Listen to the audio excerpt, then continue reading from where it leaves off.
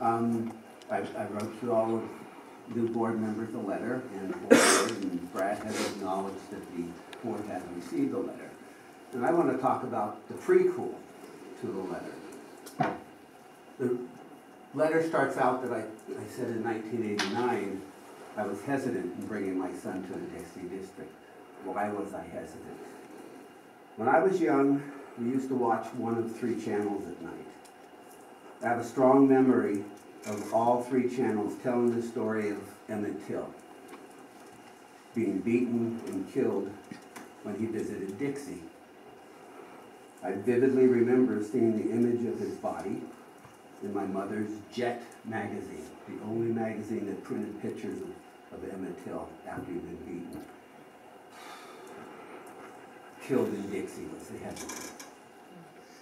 I was 8, and for the next 10 years, all manner of abuse was heaped on people that looked like me by people in Dixie.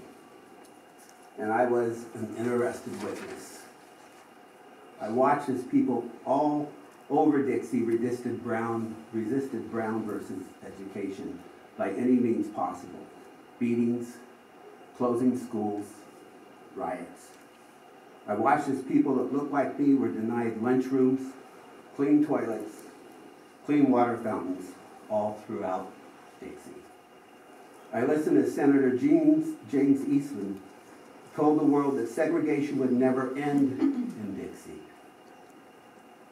followed by a host of governors standing in the schoolhouse entrances throughout Dixie. There are many more images of Dixie that were formed in those years. Dixie was not a place that I wanted to be. This is what drives me.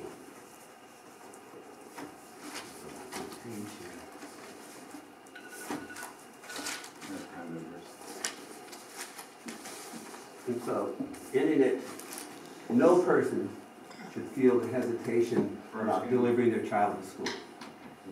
A name change is the right thing to do. I thought that was a 30 seconds. Thank you. No, that was, I had gone like that. I'm sorry. Thank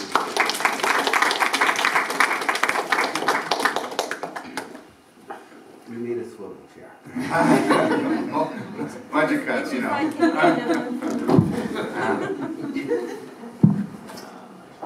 Public comment, David Curtis.